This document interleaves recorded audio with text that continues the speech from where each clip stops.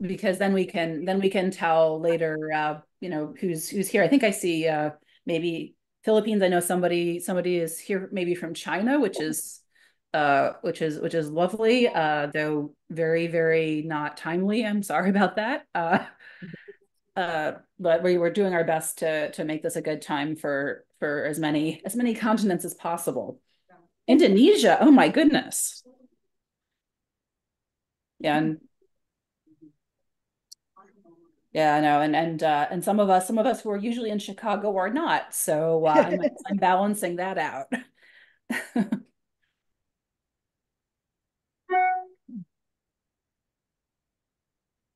Oh, wonderful. There's what? I was just saying Ellen's because they've got more people there. Yes, Oh she's no, right. oh, Christine, also in Chicago. Nice. Is that Ellen? No. Ellen Oh, is, enjoy. Oh, Yes. Well, okay. that's We need congratulations to here. we need to meet up Yay. at the Newberry at some point. Clearly, that's another. I We would have, love to do that sometime. yeah, I've been there a number of times because I just live on the north side. yeah. So, But no, you're always welcome. I can always pull out some of the weirder things. So yeah.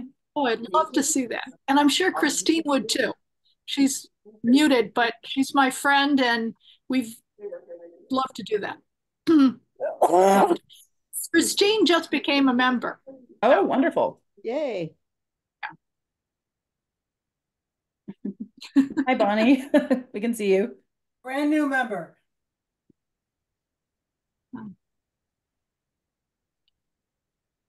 Okay. What's happening? well, it's 7:05, so we'll officially start now. So Suzanne, do you want to start and do you want me to introduce you? If you must, yeah, I think yeah, 105. My time isn't too bad. Okay, so Always. I will spotlight you for everybody, and then you can share your screen.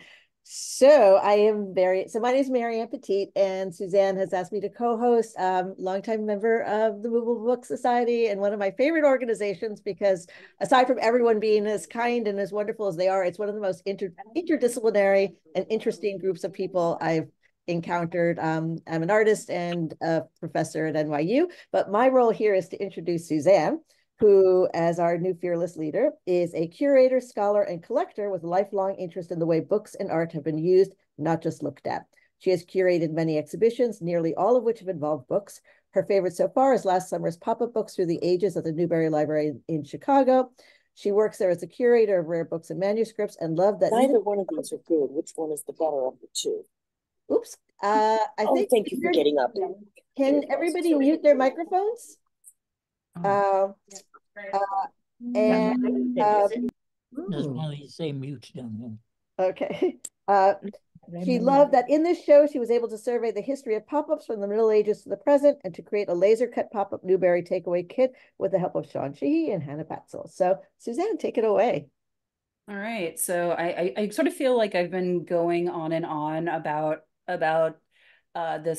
my one chance to really tell a good story about pop-up books, and the Newberry made them, had the good sense to let me go with it, but I obviously needed a lot of help. Can you see me in jester garb, showing off a very large book the Newberry did not own, with Yes, a dragon, we can see you. with a dragon on it? Perfect. Yep. Perfect. Yeah, so basically, I'm going to run through a little bit of the pop-up books through the ages.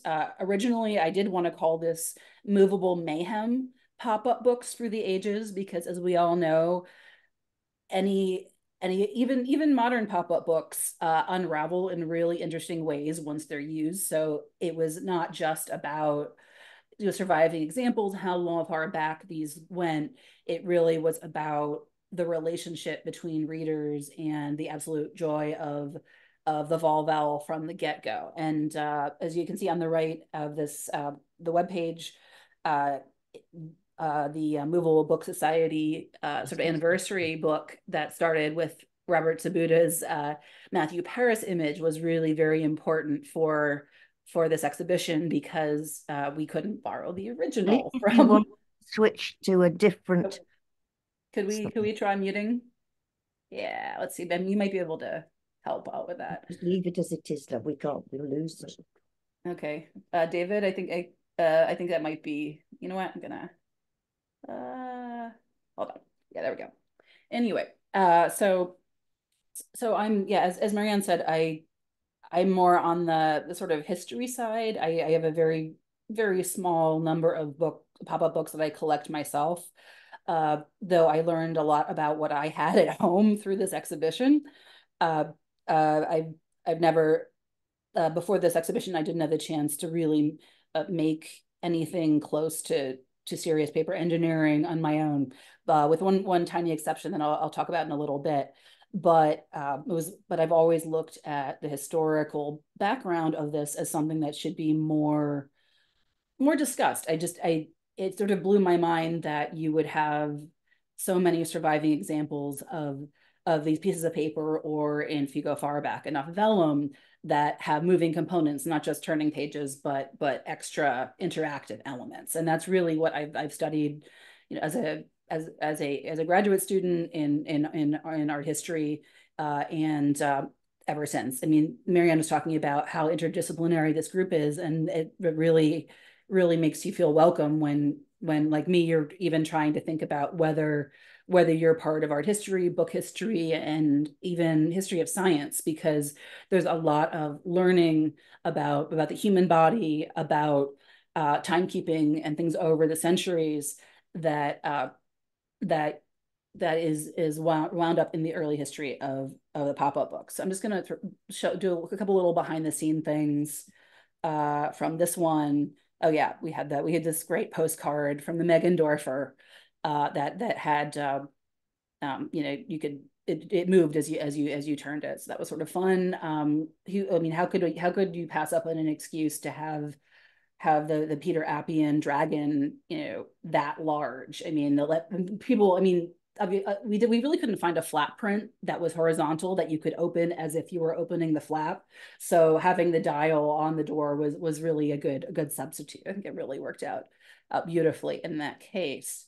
But yeah, the Pinocchio, which I know a lot of you know, was something that was so extremely well loved by its owner, who was actually a one of the Newbery VPs at one point, and he passed away in his 90s, and he still had the book. And we showed this particular page because it was amazing, but also because the image of Pinocchio, which was what had been featured in sort of his nursery, that was featured in a Movable Book Society anniversary reproductions book. That one had the head pulled off at some point and replaced, probably by its original owner. So it's sort of knowing exactly how much people use these. You really start to see the stories come alive.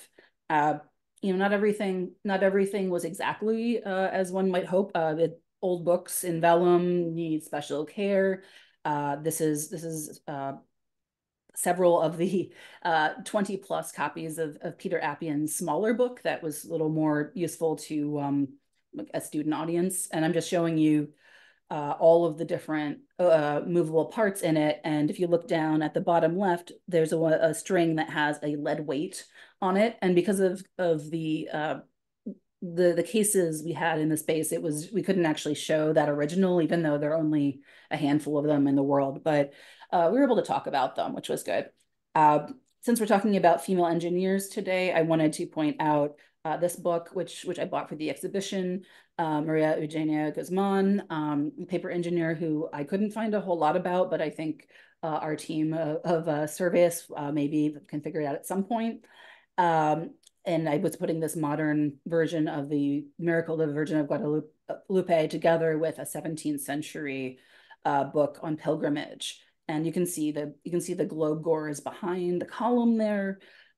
Just thinking about you know, how are you engineering paper in the 15th, 16th, 17th centuries, going from long slips called globe gores to a full sphere is really a form of doing just that. So we included some of the world's most amazing globe gores, which happen to be in our collection in the show. Oh yeah, and some of these were actually from my personal collection. And what I loved was that people would take out some of these books, like Le Petit Prince there, which had been gone. I think my mom sent it to me from, she bought it in France, and it had gone through customs and clearly the customs agents opened it so hard it broke the spine in a couple places. You can't really see it from there, but they were clearly looking at the movable parts in the process. So, just the idea of having an exhibition like this without letting people touch anything was just anathema. So I think they were really well loved during the exhibition, but these were non-accessioned objects. Anyway, just quickly, best thing, Hannah and Sean, they're working through this whole process of making the pop-up Newbery kits, trying to make our library a little more accessible, a little more adorable, if that's possible. I think libraries are, generally pretty wonderful places, but doesn't hurt with an edifice like that. Yeah, and I have to say I'll send the link in the chat later, but very recently we had a group of these pop-ups were used as part of the teaching material with a group of incarcerated women in Connecticut. And there were I was a Yale grad student who asked me if she could have some of these to share because she was teaching about the history of science in the 16th and 17th century, which was also her specialty, but she couldn't give them a project that really mimicked this idea of putting flat prints together and so forth. So we were able to successfully have them do this. And apparently it was very difficult without the videos and the explanations, but they figured it out. So I'm still not sure if they used real glue. It sounds like I don't know if they used glue sticks, but I tried to not do that. Oh yeah, just in terms of how Newbery this thing was, I can see the Newbery doorknob in the middle where the dial turns. So just having that implied motion, and that little end pops out. So it's not in the final thing. It's actually where the Volvel is attached. Oh yeah, I just wanted to show you this. Because we actually put one of the pop-ups in the show, just there we go. A little install video there. There it was on the wall with Hannah's original artwork and the free takeaway kits there.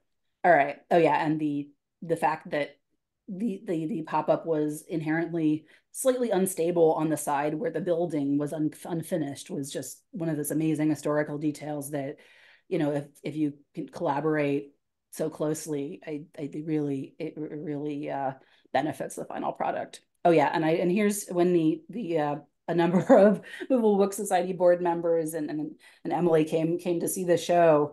We couldn't put everything in, so I just wanted to show a more recent acquisition on the left, which appears to be popular. It had spiders all over it, and then the tiny little Ferris wheel at the bottom here is what they're looking at on the right in the space. So, just having this sort of miniature version of the life of the mind at the Newbery is just wonderful.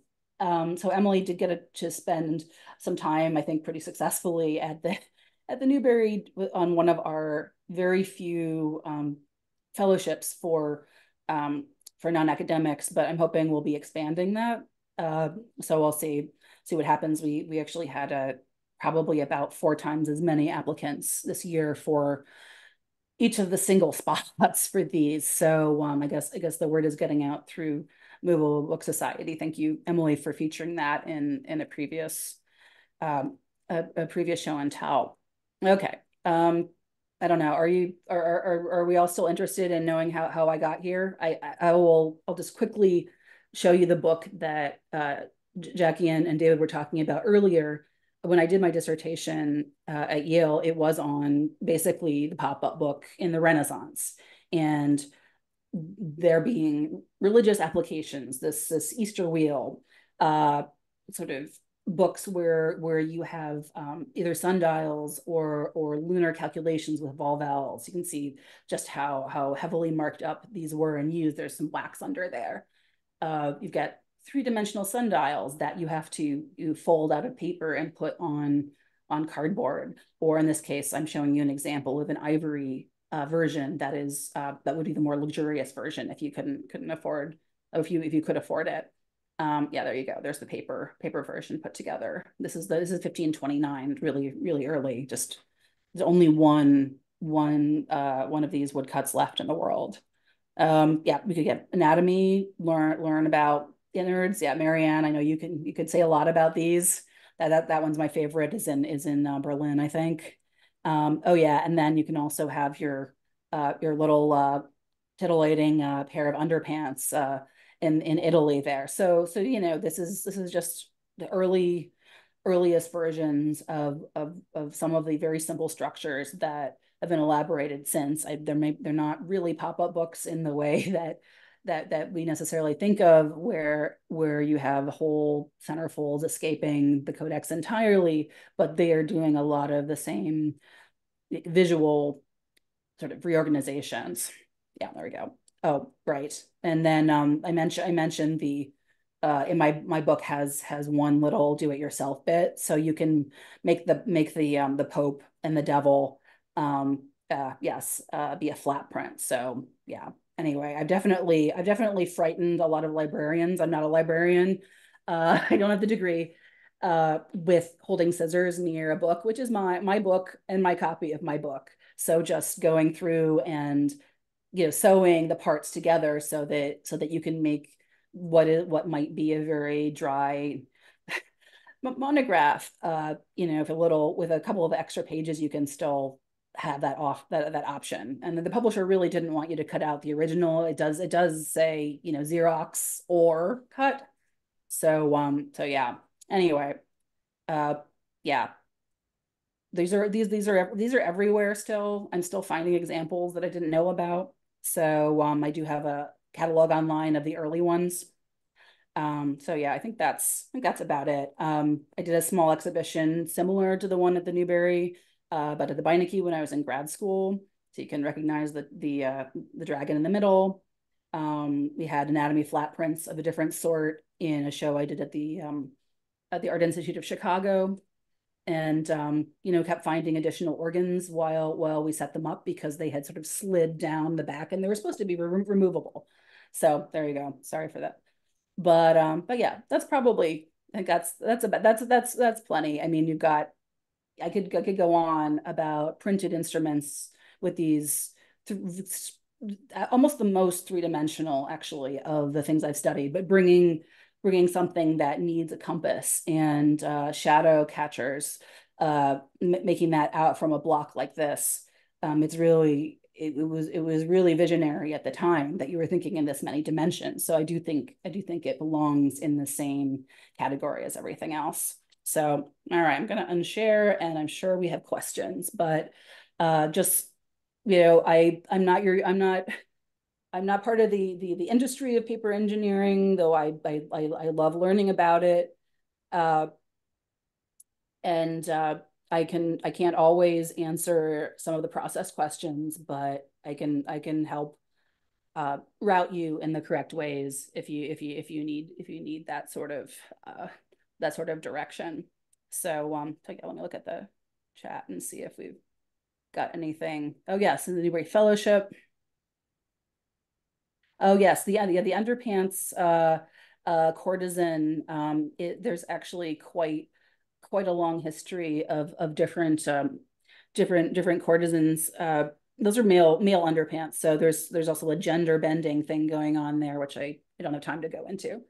But yeah, there's a lot of different versions. Sometimes you actually get just skeleton legs under there in case you're thinking it's going to be too funny or titillating. There's a chance you just get a reminder of your future. Anyway, did anybody have any immediate questions they wanted to just jump in? I think the next up we want to move on to the shoes. The shoes labeled her as a courtesan. Yeah, Ellen, I don't the shoes, the Chopin shoes, are really, they're not specifically for courtesans. I mean, they certainly gave her a dramatic amount of height. So again, it adds to this concept of not knowing what you're getting under the skirts. But definitely the liftable skirt part is gives the game away there. Yeah.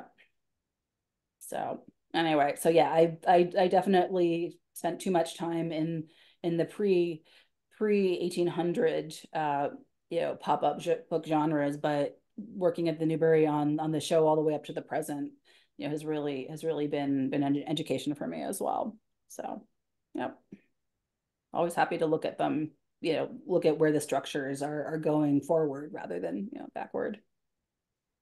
So let me look at this. Thank you. There's so many things that I had not seen previously in your presentation. Thank you so much. Hello.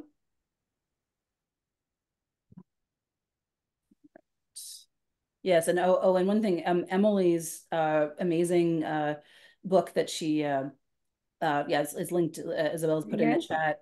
That is was a direct response to the 20 plus Peter Appian books with the with these navigational volvels that we have. It was very nice. We ate the Glauberstein, so we ate at their children's house. Okay, so to look for that. That's that was a wonderful modernization and sort of rethinking of what you can do with those sorts of tools. I see some snickering over there, Emily. But Scott, what are you two up to? No, okay. All right. So so Marianne, what should we move on to our esteemed surveyists? Absolutely. Let me spotlight them now. Really quick, it looks like Andrew Garrison has a question. Oh, okay, sure. Yes, I spoke to you at the Newberry show briefly about paper theater, and I still have some questions about that, just because I've always been interested in the Victorian paper theater that you see at the Pollock Toy Museum in London and other places are good conservators of that, but they're not exactly pop-ups. I mean, they're rigid. Sometimes the size of a small television back in the day. Yeah, more like a but I peep wonder show. if you have come across any examples of pop-up theater where the theaters themselves were flat or opened up out of a book and were operable toy theaters. I think the sort of peep show format is sort of the standard. It's probably what you're talking about, where there's sometimes a small sort of oculus, and then it may open up, or more like a tunnel book. It may lift towards you. I don't think that's really doing what you're asking about. I'm sure since Rebecca found something relevant. Rebecca, do you want to jump in? Ellis is it's a contemporary one, but it's the structure that Andrew's asking about. Please. I don't know that it's rare or special, but it's. Oh my. Perfect. You're asking the right place. Oh yes, thank you. Does that function as a theater with movable actors that can be brought in from the sides? That's the way the Pollock toy theaters were. Oh, I see. It opens up into it. All right. It's a pop. Yeah, it is a pop-up, and then it has like some little stabilizers that you can take out to set it up a little more rigidly.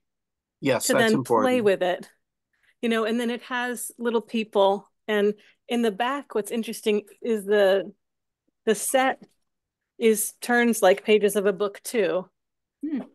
I don't know, and it has some sort of three-dimensional elements too. So the backgrounds have this page structure. It's very awkward to operate and show on this little camera. Oh yes, I do see what you mean. But that means the scenes can be operated by turning the pages, and then you could have actors that move from the sides. Yeah, I will type the citation information into the chat.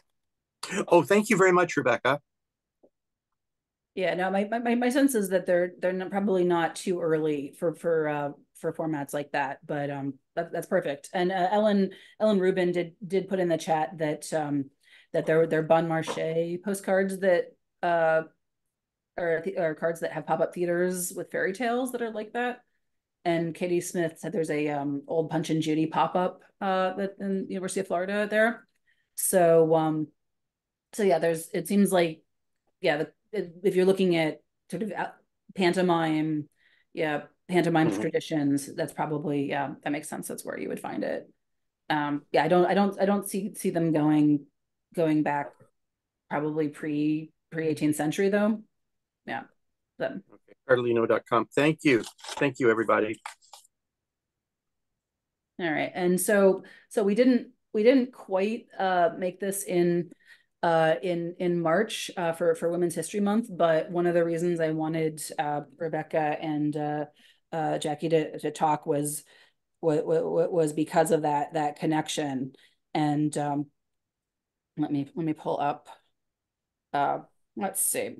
So I'm just going to do a quick bio for the two of them. Rebecca Rouse is Associate Professor in Media Arts, Aesthetics, and Narration in the Division of Game Development at the University of Skövde, Sweden. Rouse's research spans artistic creation, design with XR technologies, media history, and critical pedagogy. Goodness. Her focus is the development of new forms of storytelling with new technologies in media, theater, games, and interactive narrative. She teaches courses in game writing, interactive storytelling, world building, XR media theater design, and game user experience at all levels. And then Jacqueline Reed Walsh is Professor of Education and Liberal Arts at the Pennsylvania State University. Cross-appointed between the Departments of Curriculum and Instruction and Women's Gender and Sexuality Studies. She teaches courses on children's books and girl cultures. She's a specialist in children's and girl literature, culture, and media past and present. She has published in a range of topics from 17th century turn-up books to contemporary children's popular culture. Her latest book is Interactive Books, Playful Media Before Pop-Ups, Routledge 2018. Also, she has a digital archive and a blog project housed with Penn State University Libraries, which I'll put in the chat if she hasn't already. And she's currently in Turin working with the sort of animated books project there. So take it away. Let us know what about your preliminary findings on this important topic. Thank you. Thank you so much for having us. And thank you also for supporting our work with helping us to revise and develop our survey and deploy it with the community. So Jackie, do you want to maybe introduce the talk or? Oh, yes. Okay. So this talk is preliminary. And Rebecca will read over the survey questions. A number of you answered, and but some of you may not seen the survey. So in a minute, we'll show the survey. But what I was just going to do was to briefly discuss the connection between our project, a project we're involved with about terms, and give a short story of me meeting my first harlequinade. So we want to thank Suzanne very much for allowing us to do this. What we were interested in was the idea of the term paper engineer and what it means, and is there a gendered component to it?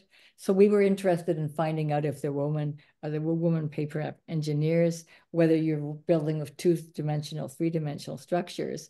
And we also related that to questions about definition, the definitions of makers of movable books, to terminology about movable books.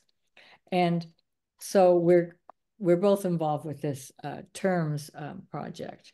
But even though you all probably know this, I want to share briefly my first encounter with a harlequinade book at Oxford, when I realized there was much more than typical movable books. Okay, I'll just be a minute. So at the time, Mr. Clyde Hurst was the curator, and he knew I was interested in historical children's books. But instead of giving me a conventional volume, he set me a challenge and placed a small, narrow 18th century volume in blue paper on the table. And inside the covers lay what appeared to be one strip of paper, it wasn't actually two, folded in accordion fashion and composed of flaps that could be lifted up or down. The directions were printed on the flaps, and there were colored illustrations and doggerel verse, and led me to the world of English pantomime.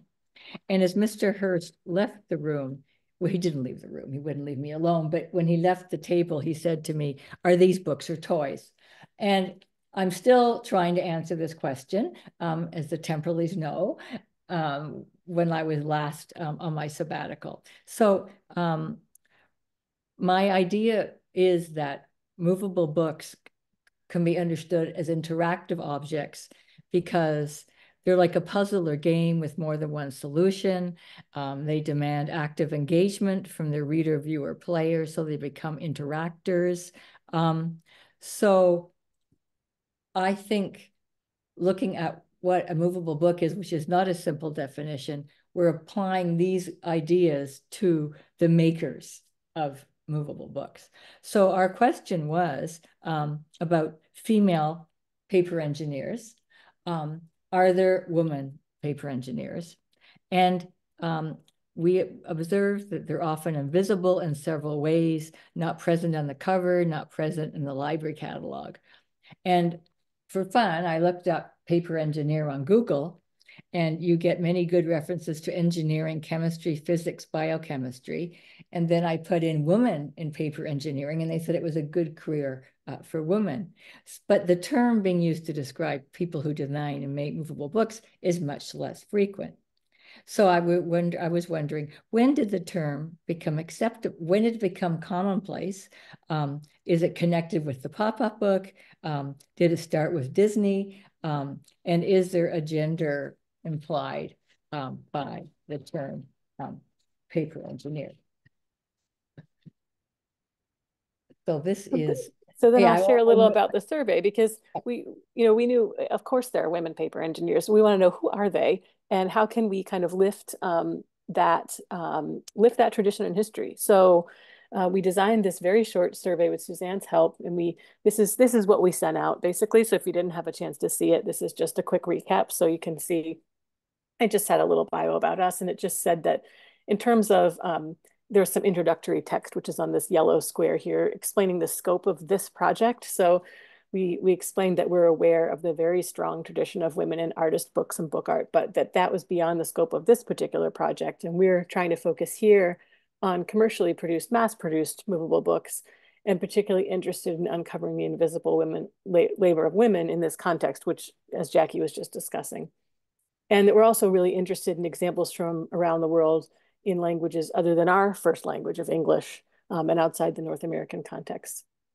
And so we had just 4 questions in the survey, which was, do you know of any women paper engineers, past or contemporary? Can you direct us to examples of their work?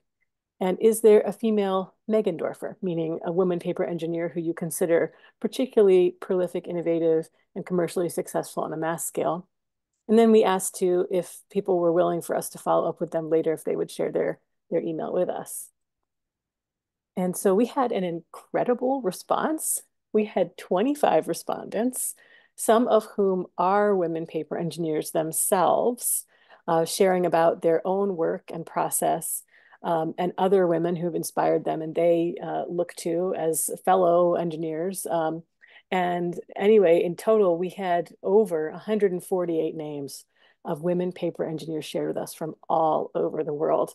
And so this is data that we just, recently got at the end of the year. We're just digging into now. So we don't have a lot more specifics to share with you right now, but this is something we're excited that we're working on now. But we did pull out a few highlights, which Jackie will share. Yeah. So what we did was we just pulled out a few quotes, and this page is, and they're mainly autobiographical or personal, which is absolutely marvelous. So here's one respondent who said she has a whole shelf of paper engineering books from Karina Fletcher, and she's one of her favorites, but she's often uncredited on the cover. So this is like a personal story about someone they know who is a paper engineer. The next 2 are an example, and there were many of these, of artists and pop-up book creators themselves sharing stories about their background and their learning, and would they consider themselves a paper engineer. So that we thought there's a whole group of that, and we really value valued those as really very interesting. And then some respondents were reflecting on the whole idea of male gendered engineer and what is this, and male, female, and so on. And the respondent at the bottom says that it doesn't think there's an accurate comparison, as the female-male relationship to books is different. I feel many people who are pop-up book artists are working outside publishing lines. So this was just a few quotes of pages and pages and pages. And we were just struck by how you could pull out these individual quotes. So what I started doing was reading the back issues of Movable Stationery, looking for women paper engineers. And there's an interesting article written by Kyle, and I can't read my writing here, an interview with Patricia Fry by Kyle Ullman from 2008. And Patricia Fry said that she thinks women and men are equally capable of paper engineering if one has the inclination and dedication to do it. Unfortunately, this field is like an iceberg. You can only see a few above the surface. So it's hard to know how many paper engineers there are out there. And Kyle, at the beginning of the article, says that since 2008, there's a change in the shift, and there's more women who are working as paper engineers. Now, I haven't read all the back issues of Movable Stationery. I'm a new member, and I'm looking forward to doing that. So I think that's... And then, of course, the Movable Book Society, as you all know, has awarded recognition to various women paper engineers through the Meggendorfer Prize series. And so we looked at that too. The Meggendorfer Prize for Best Paper Engineering for Trade Publication, now that category is the one that is most relevant to our work here, has been awarded to Marion Bataille, the first and only woman yet to win and the first European to win. And then it's really important to note, though, that the prize for artist books, although we're not looking at artist books in our project, that has gone to two women, Colette Fu and Dorothy A. Ewell. And it's also important to note the Emerging Paper Engineer Prize, which again is a little outside the scope of our project because these are works that aren't published in terms of being mass produced, right? But that has gone to three women, April Kapalugan, Vanessa Youssef, and Kimberly Maher. So it's very exciting to see then kind of coming generation of women paper engineers who are being awarded the Emerging Paper Engineering Prize to be looking to and seeing how their work continues, and they may choose to take their work in a commercial direction, or may have done. It's an interesting connection there too to that quote that Jackie was sharing from the interview with Patricia Fry, where she goes on that interview to say that there's kind of a coming generation of more women paper engineers. So there's a sense of this momentum, perhaps, over the last 10 or 15 years about a momentum with women in paper engineering. And we can note that the Lifetime Achievement Award hasn't gone to a woman yet. Okay, so we have this massive amount of data. So what are we going to do as researchers? And again, we're really grateful to have the chance to share our work in progress with you in this show and tell, and kind of take you behind the curtain of our academic process. One thing we are interested to do is to take some cross-historical pairs and pair some examples based on formal characteristics and take a look at them. And we wanted to begin by looking outside North America, and one pairing we are interested in is to look at the Postman books from Janet and Alan Alberg, a husband and wife team. Those books are from the 90s, and they're movables, but maybe not pop-ups exactly. They have a lot of enclosures, and they have all different kinds of forms in them that they connect dramaturgically to the narrative in interesting ways, which you want to look at. And that connects then with the form of the works by Tom Seidman-Freud. Maybe Jackie, you'd like to share a little about? I'm an historian, so I always go backwards and think. So I was struck by, and these books actually by Seidman-Freud are actually here in Turn and also at Penn State. And what was interesting to me was Seidman-Freud lived between 1892 and died in 1930. And she really did very creative, so-called educational books, writing books, but the two interactive books that really intrigued me were The Magic Boat and also The Magic House. I mean, it's my Das Wunderhaus. I'm sorry, my German's impossible. The Wonderful House, 1929, and Das Zauberboot, 1929. The Magic Boat, translated 1935 and republished 1981. And what intrigued me was the complicated. The first book is got flaps and cutout of paper devices and opaque overlays. But the second one has a pull tab that changes all the windows in the house throughout the day, Vivels. And my favorite right now are these magic pictures, which she was playing with blue and red inks. And then she had a little piece of red transparent paper at the back of the book that she invited the child to lay the paper over, the transparency over, and make the child disappear or float.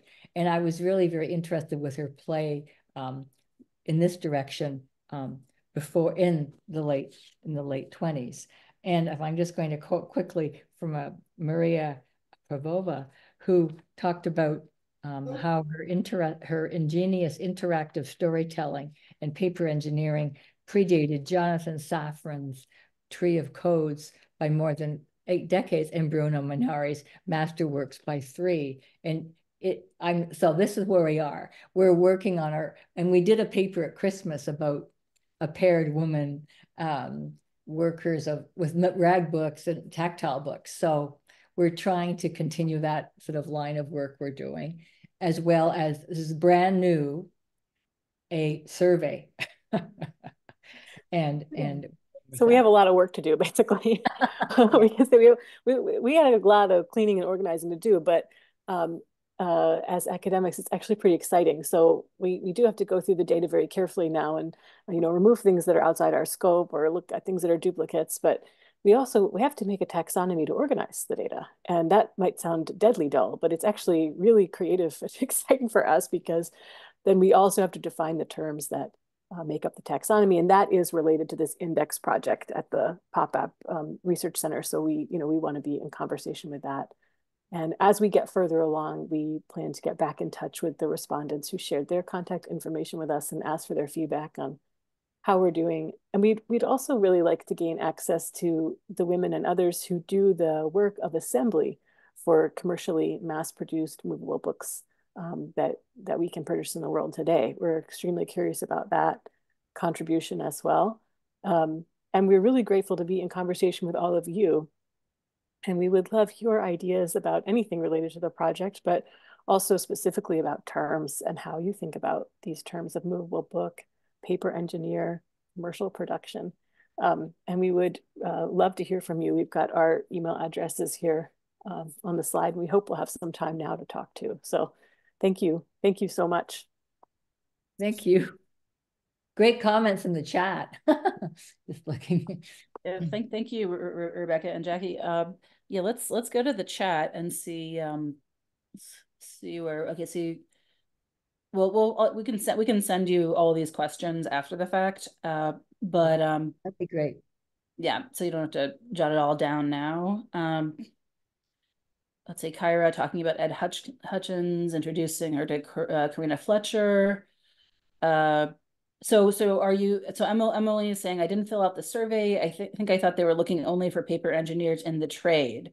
So are you looking for people working on artist books as well, or not? So it's still not at this point. I mean, yeah. we're of course curious about that too, but we had to scope this somehow.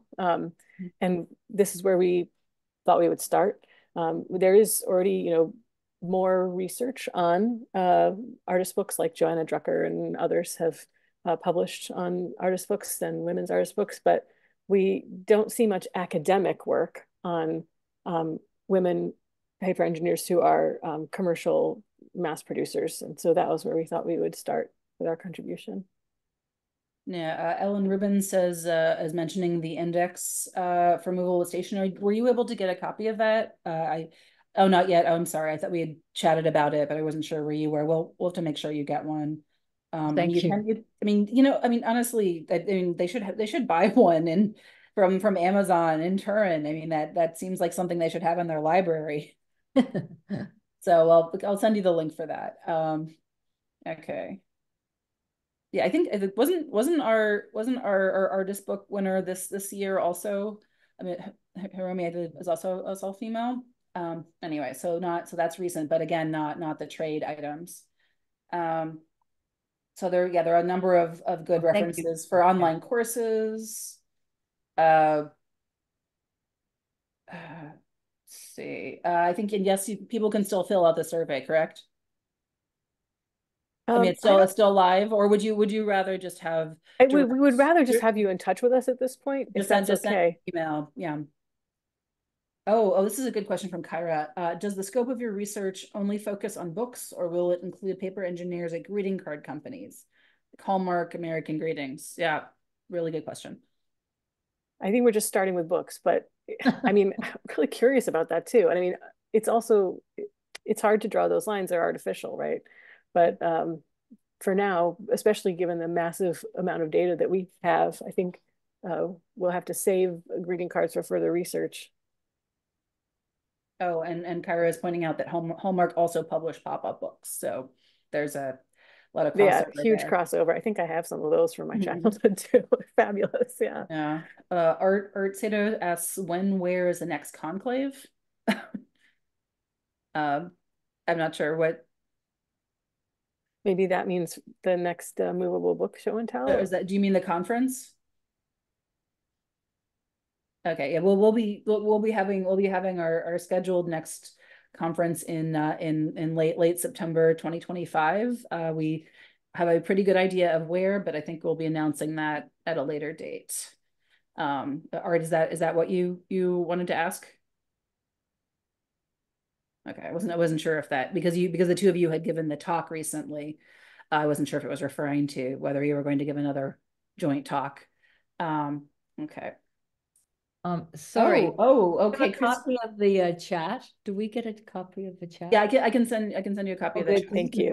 Yeah. Christine Doherty is saying at Green Tiger Press in the 70s, paper tipping was delicate work done by Thai women artists. So that's, yeah, there we go. And Isabel, I did just try to mention the most recent artist book award. Yeah. Did anybody have a question they wanted to ask live? Oh dear. Oh, David, David, you're muted. Let me see if I can unmute you. He's showing us is it road caption? Little Red Riding Hood. Okay. It's Hilda Langen. I think that's what David wants to tell you. Okay.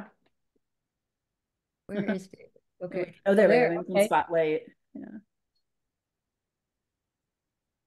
Oh, it is. Yeah. We were curious if anyone here knows, about or has links to where these books are commercially produced today, or any advice for us about how we could pursue that angle on our inquiry into women in commercially produced paper engineering. The people who are assembling the books, I mean.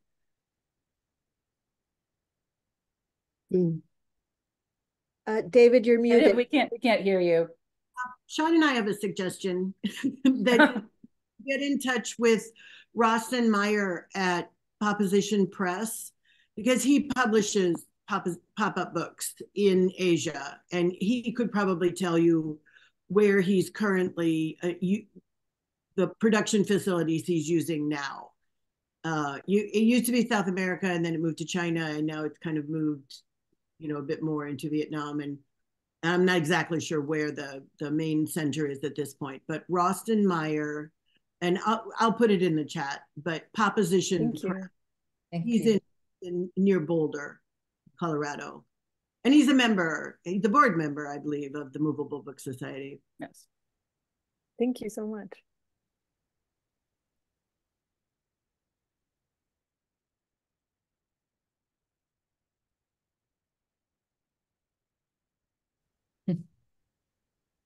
All right, thank you both for that presentation. And now for something something completely different. Maybe we should move to our last presenter, Emiko. So how many of you have been on the Discord? How many of you know that there is a Discord? That are all good questions. We're not getting a lot of response there.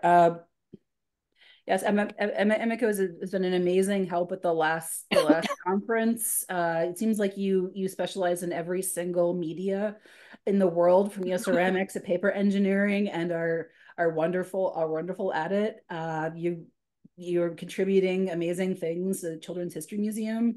I don't know, every project you do, it seems like you really get to the heart of it, and it's exciting. So we would love to hear what you have to say about how we can, check in with each other, even more online on Discord. I know not everyone here has necessarily used it, so we'd love your thoughts. Yeah. Hi. So I wanted to make a space that people could talk about or share things that they found.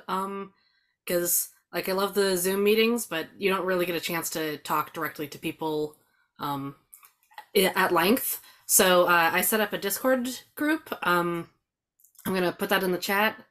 So there's also a YouTube video that I linked that will explain step for step how to join and make an account on Discord. For those who aren't familiar with it, it's an app, but you can also do it through your browser. So you don't have to have it on your phone if you don't want to have another app on your phone. But it's basically just a forum where you can share pictures, you can make comments, and the chat on Zoom is full of so many cool links. And I thought that it would be nice to consolidate some of those resources on Discord. So I don't know. I basically am just letting you know that here's a link. You can go to it. If you want me to walk you through how to join, I can help people with that. But I just thought it would be fun. I don't know how many people are interested in that, but there are some people there already, and we've had a small amount of conversations, but it was I just started it right before the conference and then didn't really get a chance to invite a lot of people in at the time. So could you show us in a browser? Oh yeah, can I share my screen? Yeah, you should be able to. Yeah, it should be available. Okay. Sort of walk us into the general. Yeah. So here's people already joining. So this is people here. So there's the general chat, which is just for any conversations, introductions, announcements, which I dropped the ball. I was going to remind people that this was happening, and I forgot. Here's we took a couple pictures down at the lake at the conference, so somebody was asking for those pictures, so we're able to share those here. Events will be this was talking about a couple that have happened. So under paper engineering, this is for if you make something and you want to share it and you're excited, but you haven't had a chance to get it published yet or mass produced, or if you're not planning on that, if you're just making, here's a card I made for my mom, you can share it here. Engineering questions, I think there was a discussion about tape. So if you've got something that you're knocking your head against, that would be what this is for. Resources is what I would love to start pulling from the Zoom chats and sharing resources here. So collecting, I think we've primarily just got paper engineers in the group at the moment, but everyone has such cool books, so you want to show like what you have, this is really a place to chat about things. Or if you're searching for something and you haven't been able to find it, and you want to be like, hey, I have this book and my page 3 is messed up. Let me, like, does anyone have it? Can I see what it looks like? Like, that would be a good place for that. And then shopping, like, if you have something that is coming out, please, like, announce it, share it, promote yourself. Like, I don't want this to be, you know, somewhere where you're feeling like reticent to put yourself out there. I would love to have people say like, hey, my Kickstarter is going, please back it, because sometimes there's a Kickstarter announcement and I don't see it until like it's already over and it's like, oh, I missed that book. So that's this. So got more people joining. Any other questions? Or how do I stop share?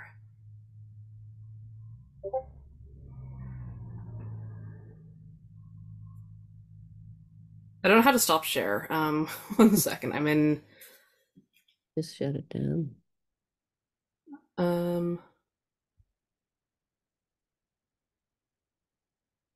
Okay, thank you. It's been a while since I've been on Zoom. That's okay.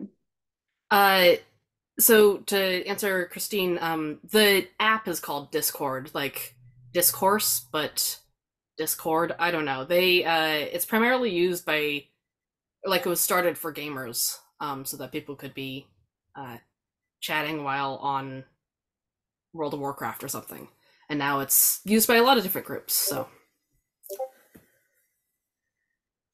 No, it was definitely, I mean, you sort of premiered it during the last conference and it seemed like it was good for following up with people from that as well. So lots of ways it can, thank you, Pierre, for joining. Yeah, it seems like the more people we have on it, the more discussions we can have. I've actually learned about, there was, I think, was it a Picasso Falwell? Oh yeah, I've never heard of.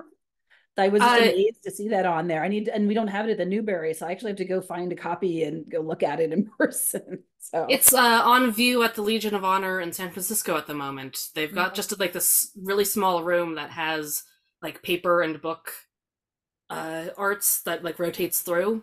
And right now, I like walked in there and it was I forget the name of the Dadaist artist, but it's if you're on the Discord, you can see in the picture. Yeah, it was really cool. I was like, oh, that's because I like poetry as well, and didn't know that like they had made a structural Dadaist poem, which was really fun. So yeah, so there was learning and nerding out to be had on Discord. So check it out. Yeah, thanks, Emiko. That was a great introduction. Okay, so speaking of the conference, thanks to Marianne's generosity, we finally have some better edited files of the presentations from that. I know probably a number of you were at the conference. I'm going to put a link in the chat to sort of current living space for those files if you want to go look at them. We will probably be putting it up on a private YouTube later, so that'll be rather than Vimeo, that'll be where that lives, and it'll be going out to everyone who either in an email, the link either in who either attended in person or virtually. So we'll try to get that out soon. And there's just sort of a question for future to think about whether we want this to be want those to be public, but we'll have to have more conversations about, with presenters about that before we do that. So may I say one thing about the videos? Please. Yeah, I mean, it's based on what we got from the AV team. It in no way does it reflect Marianne's skills. There was some Zoom window jumping around that is not always focusing on the right thing at the right time, unfortunately. But it is what it is, and it is documented happily. So yeah, and I think Marion and I have one question about future events. I think we're going to hold this one to just about an hour, but does anyone, you can put it in the chat.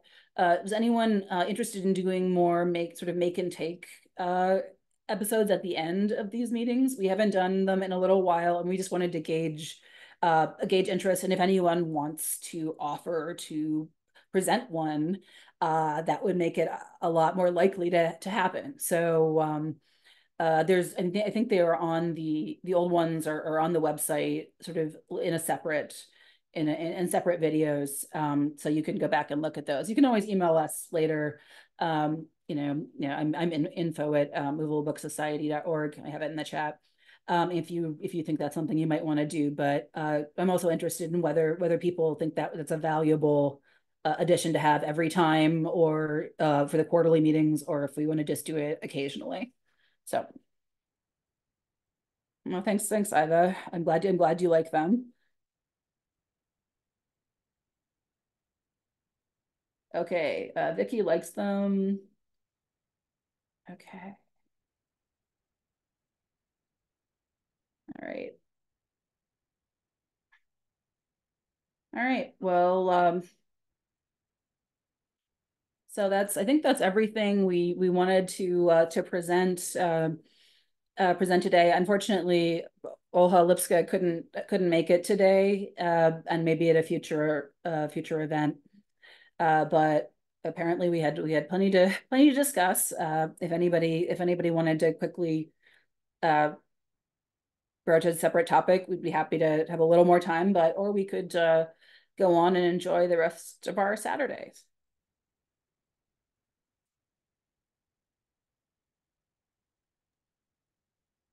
Thank you, Suzanne, and Jacqueline, and Rebecca, and Emiko.